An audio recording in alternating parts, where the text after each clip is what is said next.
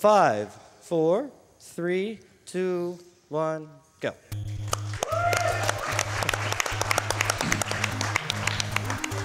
At least 1-1. This is, as you would imagine, 1-1 is. It's one of the easiest stage in the game. This game is known for being quite difficult in the early game and easy in the late game. A lot of that has to do with the weapons and stuff you pick up in the game. Let's see. The biggest, you'll see here, I get to scroll the screen up, but I can't, it goes at a fixed rate, so I can actually go, I bumped into the stage there. I can go a lot faster, but I can't have the screen go any faster, so I have to actually slow down or I bonk into the top of the ceiling and I don't get the height I want. All right, 1-1's almost done already. It's a pretty quick stage, and 1-2 is probably one of the most important points in the game, and I need to concentrate on it. So I'm going to send it over to the guys here. What just happened? To go through 1-2.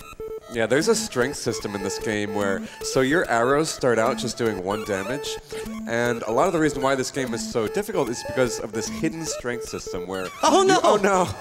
Oh, repeated. Yeah, that happened in a practice earlier. I have to start all over again. So that's about 1 minute 9 seconds probably. That's too bad.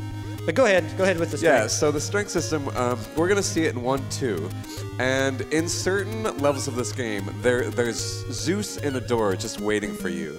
And in order for yourself to prove yourself to him and get this increased damage upgrade, you need to do various stunts for him.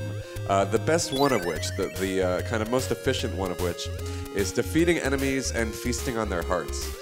So usually, depending on if they give up small, medium, or large hearts, then both defeating them and collecting those hearts separately gives you 100, 300, or 500 kind of points. And you need 10,000 points in order to be eligible for this strength upgrade.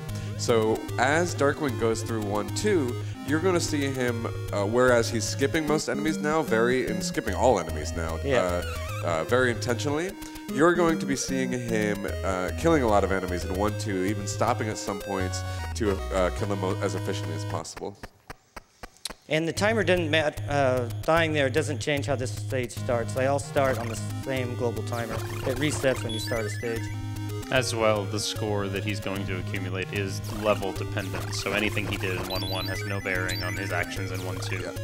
Now you also can lose points by shooting an arrow and missing, loses 10 points.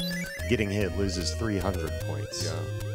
And going through a door gives you points as well. Yeah, I think it's like 300. I don't know if the door into Zeus's room counts. Do you know if that counts? I feel like I tested it and I think it does count. Come on, okay, whatever. Yeah, the Reapers have a very interesting sight range, and he was in a door there. Oh, I went too low. Oh, disappointing. I was going to drop this Reaper down, but now I have to deal with him. Oh, that's so bad. Oh, I missed that jump. Oh no. That's a 3-frame jump. It's man. pretty tight. 3-frame jump. So you're definitely gonna miss those now and then. And unfortunately with that one, if you miss it, because the ice physics in this game are so funny, and that's funny. That's not what I would call them. Yeah, yeah. Well, funny, not funny, haha. Funny like, oh, why'd you do this to me? Interesting. Why? Yeah. Interesting. Yeah, funny, peculiar. Yeah, and they actually affect you more after you jump in the air than when you're on the ground. After you jump off ice physics, it takes a lot more input to turn around in the air. Yeah, that one is one of the only 3-frame jumps that you can kind of save. There he is. But you know, you've got to commit to these jumps if you want to actually make them. Oh so. Man. Yeah, there's ice physics. They're fun. There you go. There it is. Nice. So you saw a moment ago, Darkwing kind of did that Reaper drop, where you if you kind of jump just the right height, then be safe here. Then where the terrain kind of stops scrolling and where the Reaper starts spawning don't quite line up, and so the Reaper just says, "Oh, there's no floor behind me. Let's just keep going," and drops down to the next floor below. I think I can do there. I was in a bad pattern there. Okay, that's fine. Don't lose any time to that Reaper spawn or Reapette spawn. Okay. Darkwing coming up on the Zeus door here. Let's see if Zeus feels he's worthy. Oh yeah, I've got like He's way glad. too much. Zeus is glad. Apostrophe glad. Apostrophe glad, yes. Yeah. That's the best kind of glad. Yeah.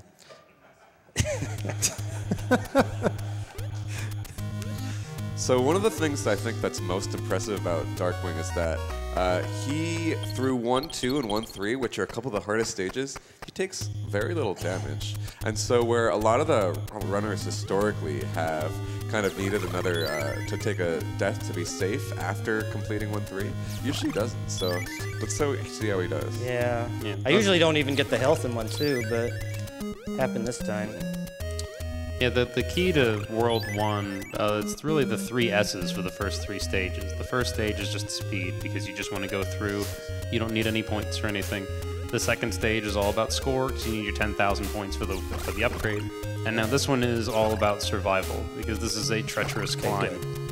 And Darkwing just needs to make sure that he has enough health going into 1-4. I should be able to get the right platforms here. I'm going to be manipulating some platforms to do this in 1 cycle. Okay, good. Nice.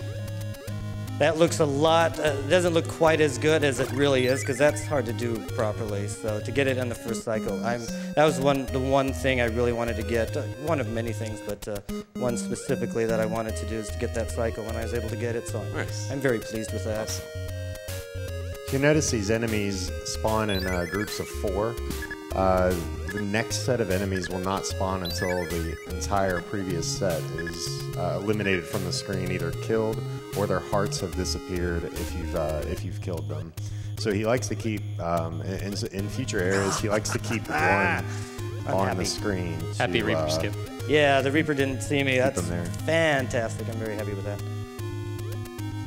Man, 1, 1, 1, 2 didn't happen. I'd be really happy. Also, during this vertical climb, you saw that he jumped through a bunch of those yellowish tentacles sticking out the sides of the wall. The hitboxes in this game are very odd and skew left. That happened so rarely. So as he climbed, you noticed that he wanted to avoid the one sticking off of the right wall entirely, but he could basically jump through the left ones, because it's really the leftmost pixel is the one that's going to damage you, and that's it. I rarely go through that second to last Reaper without being seen, but he didn't see me. That's so rare. 1, 3 saw what happened before, and it was just ready to Yeah, it's been really nice to me now. All right, now we're doing a task clip here. This is something that's been in the task for a while, but for this event, I kind of incorporated into my route. So we're going to see if we can do it. You're going to know when you see it. There's a wall here. Just kidding. Nice. First try. Darkwing, I don't know how he's so consistent at these zips. We'll talk through the zips in a little bit, but here we are at Twin Bellows, the boss of World 1. And you can see here that Darkwing is spamming kind of... Oh, come on. Comboing shooting his arrow and ducking. If you just kind of tap fire as quickly as possible, you mash very slowly. But by alternating fire and duck, you can just kind of fire as quickly as possible. So well done to Darkwing. Hey, I didn't even get the level. Yeah. How perfect. All right, 2-1 is another score stage. World 1 is like the hardest thing. Now it's just fun at this point. I could still die because I'm going for kind of fun record stuff here, but that's a weird pattern. I don't get this pattern. I knew that was there. I knew that was coming. Yeah, I'm in a weird pattern here. We'll see what happens. Yeah. And these rocks get 500 pops, so you definitely want to hit them as many as you can without slowing down. I'm a little behind here. That pig usually spawns a few pixels right, so I'm a little behind where I want to be, but not a big deal. Yeah, it's the same kind of score idea as what we talked about before. The difference is that he's not going to get kind of the bulk of his hidden score from those groups of 4 flyers. Instead, a lot of it will come from these rocks. The rocks, fortunately, so you can see they drop big hearts there. So between killing a rock and collecting its heart, each one is 1,000, and you're aiming for 10,000. But the rocks haven't all been all that kind to him. Ideally, you want them to spawn you want them to fall right on top of you in such a way where you can kill them and then immediately collect their heart. But They were still in range, though. They're still in range of being okay, so I'm not in a point to deviate. It was a little low, but we're fine at this point. We'll see how the rest of the stage, if I get a little bit barren stuff on the rest of the stage, it'll be a little bit something I have to take care of. But right now, we're fine. I'm not changing my tactics or anything at this point yet. Oh, I shouldn't be shooting just randomly, shouldn't I? Okay. I was gonna say, that was a very late spawn. We're still okay. I think we're all right. We'll get some pigs here. 2 come up left. Ooh, I might not get them. Oh, I did. All right. Okay, we should be fine. That's fine. glad. Yep. All right. All right, we're coming up on 2-2. This is the first time you'll see me do a screen wrap. And this is one of the first things I learned. So I had to learn a mnemonic because I'm going to be on the right-hand side of the screen. So I learned a mnemonic, and I can't do this without doing the mnemonic. So we'll be doing it. So we'll see how it goes. Hopefully I don't go into this first door. Okay, good, I missed it.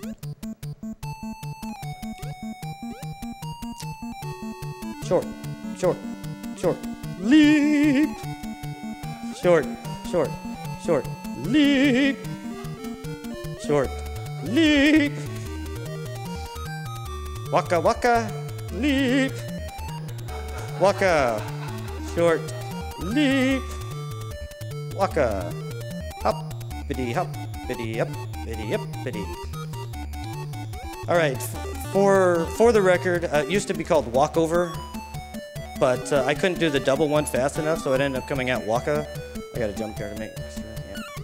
Yeah. At this point, all the rest I have to focus on this, and it's a pretty boring stage. So let's for the rest of the stage, we can send it over for donations. All right, we have $5 from Grizzly Zen. Here's $5 for my boy Darkwing. And don't forget, keep it going so the cats keep glowing. Best of luck from the Maldives. Ooh. We have $10 donation from Kumog. My mother loved Kid Icarus when I was a kid, and I'm happy to donate this in her memory.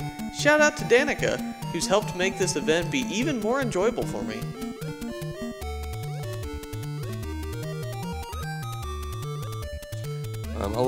So it's pretty neat as far as those kind of flying floor enemies and the platforms interact with one another. Those groups of 4 flying enemies and the platforms actually share the same RAM address. So you can kind of see that, and I think those as well. You can kind of see that as the platforms come on screen, if there are already 4 flying enemies, then one will disappear in order to make room for the platform in the RAM address. And that actually winds up being used strategically later on. And not only that, but if, say an enemy is on its kind of downward speed as a platform appears, then that platform will be kind of appearing going down as well. And the same if the enemy is going up. All right, 2-3. We've got this is our only routed death in the run, just to get my health back. And we have this one's a little bit more risky. We have to be further right on the screen here. So I do have mnemonic for the. Ooh. Oh crap! I have to take another death. I don't think I can get through. No, yeah, I went too far. I got a bad rock spawn, so we'll take another death here because we got to get to the right-hand side of the screen. It's happened in practice once or twice, so. It's hard to tell when you're on a TV that's not yours. Yes, at home it's like automatic, which is stage is what I call it. But yeah, it's a little bit of different visual cue. Okay, we're good here. Statue, pot, statue, brambles, statue, pot, statue. Keep hitting that early rock. I'm not sure why. That late rock. 1, 2, 3. I'm very far right. I barely made that.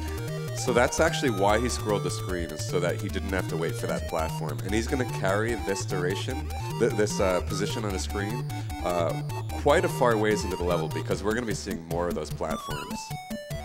And what that means is he needs to know what everything in this stage is very, very well. Second pot jump here. It also... First. one of the beneficial things is that these flying enemies don't go all the way to the right of the screen, so he doesn't even have to think about them. That's the main reason in 1-2 is to keep in 2-2 is to keep those on. Here, it's you have to be far right. Okay, pot jump, outcrop jump.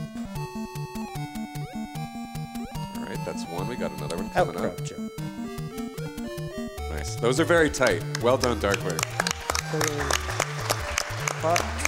And he actually got pretty bad luck as far as kind of how the enemy spawned the platform. The enemy was moving up, and so the platform was moving up too, so that just made it all the more difficult for him. Yeah, I had to be on my lines properly there. So you can kind of see he gave the screen a bit of extra space just so he could react to what's coming. I think it also kind of seems to position the frogs in such a way where you can jump between them more fluidly. Yes, I know exactly what I'm on the right line here. I should be doing. I've seen this many times now, so I should be good.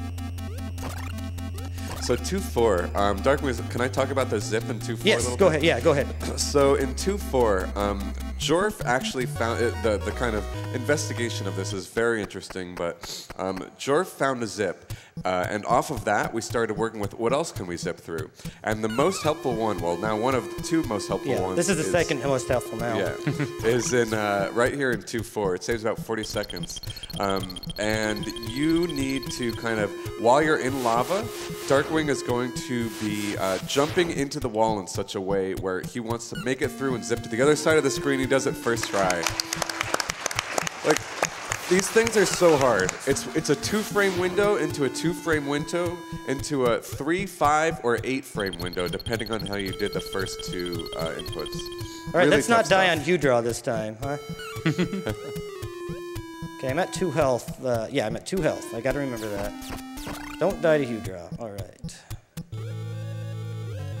So Hue Draw, we talked about that crouch canceling before to shoot your arrows as quickly as possible. You can see Darkwing's doing that a lot. This is actually one of my favorite bosses in speedrunning because his behavior and pattern is totally deterministic.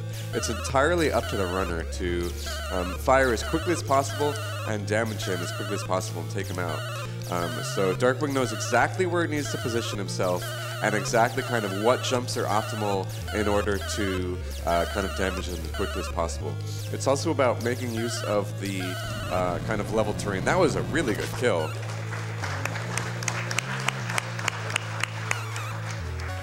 Nice. Perfect. All right. Nice.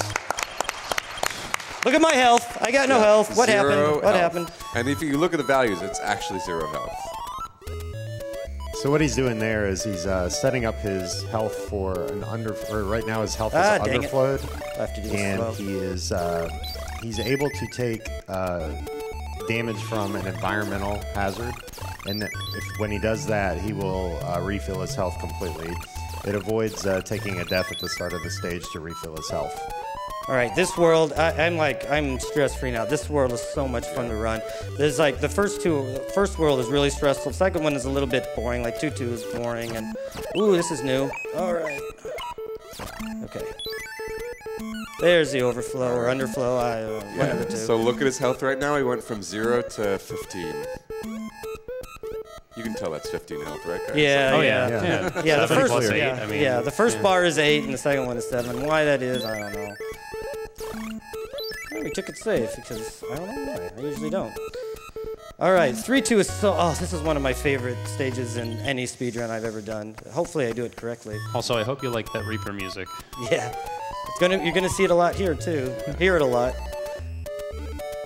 Doesn't matter that I got seen there. I prefer not, but it doesn't matter. I'll just take the hazard. Oh wait, look, there's the hazard. Oh no. All right, this affects things a little bit, slows it down. Okay, shouldn't matter. Another thing that's easy to take for granted is that Darkwing is jumping at heights. All right. Darkwing is jumping at heights to spawn platforms in a way he wants. Dang, I'm gonna get other stuff. Whatever. Oh hey, I got flashy. You got the Rave Reaper or Reaper. Oh, he's going the wrong way. Oh, that sucks. So you see how slow it is if you don't do the manipulations right. I haven't done that wrong in forever. Marathon type stuff, I guess. It's just another example of being able to be taken off guard by kind of the way the platform is moving initially. All right, so we'll make it up in 3-3, especially, right? Yeah. Absolutely. Yeah. We got a fun, like, you saw those 3-frame jumps in 3-3. That's one I've incorporated. Oh, I'm low on health. I gotta worry. All right, I'm gonna focus on that now. This which way did they go, George, is really, really being an issue. It's pesky. Okay, that's what I expected. All right, should be good now. I do have to worry about the not Metroid up here. They're not Metroids. That's their official name. Very clearly not Metroids. Yeah, they're very clearly not Metroids. Don't hit me. All right, since we're low on health, we're gonna take a death in 3-3 to get our health back. I don't like doing it, but hitboxes skew left. Yeah, hitboxes do skew left, so that's good. All right. So yeah, this one is a very platform manipulation here. This is a very important one here. You saw how everything went wrong in 3-2. This one's done correctly. So, yeah, go ahead and talk about it. Yeah, so Darkwing, you can kind of see he purposely left the two not Metroids, totally not Metroids, by the way. Yep. The two not Metroids alive so that he could kill them when they were going to the right. The reason for that is because when he killed them going to the right, we talked a bit about how enemies and platform interact in memory. If he killed them going to the right, then the platforms which would replace them in RAM also go to the right, leaving him enough time to meet a platform cycle that he would otherwise have had to wait for. All right, guys, convince me not to do the 1.5 second jump, so that if I fail, I lose a minute and a half. Darkwing, don't do the 1.5 second jump. Go right. You guys didn't do enough to convince me. We got it. Oh. He never goes right when I tell him. Yeah. All right, now we're going to do this clip you saw in 1-4 and 2-4 again in 3-4. I talked to Bad Breaks earlier this morning, and he would be upset if I didn't talk about it. This is all basically him using this application of this clip you saw in 1-4 and 2-4 and applying it to 3-4. Now, for whatever reason, if you clip and go into a door when Pit is on the other side of the screen, it thinks you're actually moving to the right. And so what I'm going to be doing here is going to the right-hand side of the screen. I have 2 clips I have to do. I have another lava clip here. Oh, I didn't get it this time. There it is. There it is. All right. And so we're going to apply it on the right-hand side of the map, and it's going to take us off the map into the finishing area of the stage. Okay, let's try this again. Oh, dang. So I was too far left. There you go. Yeah. E have everything. E have everything. If you need something, go to E. E have everything. So this last is an auto-scroller. So it's kind of an anticlimactic way to finish. You have to kill 50 guys here in order to spawn Medusa. Otherwise, when you get to the end of the stage, it loops. So you just have to play well. Oh, hey, I didn't do something dumb there and hit the guy on the top. So my goal here is to get 4 spawns of these starfish things, which I'm going to do. So that's good. So I'm going to be at 16. And it doesn't matter. That doesn't matter at all at this point. Breaking apart this next guy counts as 1, and killing his parts all count as 1. So that's 20. Nice. 21. 23. My background in Zelda has really helped me with this game, I'll tell you that much. Oh, I should be killing those. Why am I not killing them? Is that 27? 27. 30. 32. 34. Oh, don't get hit by flowers. 35. 36. 38. Final boss is Medusa. And unfortunately, Medusa shoots at only like 6 different angles. And but in angles where she doesn't shoot, you can actually hit her, so it's a very safe fight for the most part. Come on. Gotta get the double shot. There it is. Run validated. Yeah.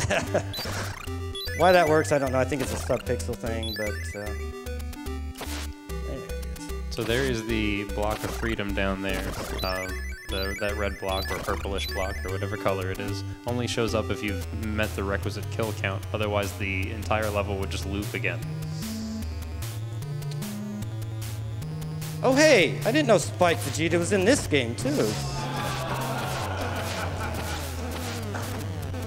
Man, that's 2 games in a row.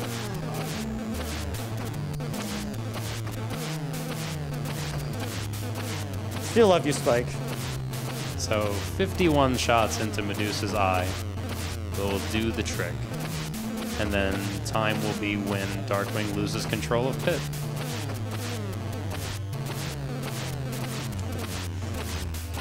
He's gonna find me back here. I know, he's gonna be right after me. All right, and time. 25, okay. As I predicted, like in my practice talking to these guys, the underworld is the hardest part in the speedrun. Once you get to World, it's so much fun to run to World 3. It's almost better to just skip World 1, do World 2 and World 3, and it is a fantastic speedrun. It's pretty hard, I guess. It's a really steep mountain to climb to get good at the game, and then once you hit a plateau and it becomes easy. It's one of the weirdest games I've ever learned to run in that regard as far as its difficulty is concerned. So yeah, any final things from you guys? Because that started off a little bit rough. Like it was a 25-minute run and I lost a minute 9 at the beginning. If I would have just reset, that would have been a just 24-minute run. So it was a good run, with the exception of that really top 1-1 death. So yeah, to put in perspective, Darkwing's skill level at this game, if you take out that minute 10 that he lost in 1-1, this time is second place on the leaderboard behind himself. Yeah. So. So yeah, Bad Breaks found that clip, so I got a shout out to him. Shout outs to the breakfast room. Hopefully the audio is on in there, so cheer in there if you're there. We miss you, Jorf. Come back. Yeah, that too. Yeah, he can definitely challenge and beat my time once if he comes back to it. So. Oh yeah, also 3-3 is apparently Jorf's favorite stage. I missed it. Yeah, I missed my win. Yeah.